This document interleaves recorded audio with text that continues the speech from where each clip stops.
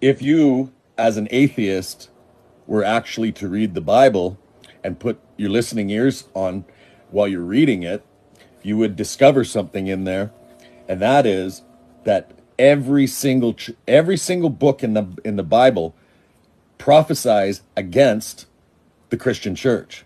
Every single prophet, all the way from Samuel, and every single prophet that prophesied after him, all the way to Malachi, prophesied against the end days church and the destruction. So there's other prophecy in there that tells you, because the church is apostate, which means fallen away from the truth, all you would have to do as an atheist is read this. You guys already know they're hypocrites, okay? It's very clear to see.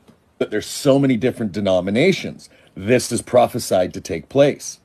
Well, how's that possible? This book was written by different men, which the way the Bible is written, it's men were inspired by the Holy Spirit. You know, you might think that that's ridiculous, but there's promises to you guys actually in that book.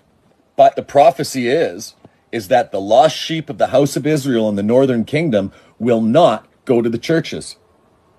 They will not go to churches, and by election, it's called election, and the Christian church does not know anything about this. They don't know anything about their Bible.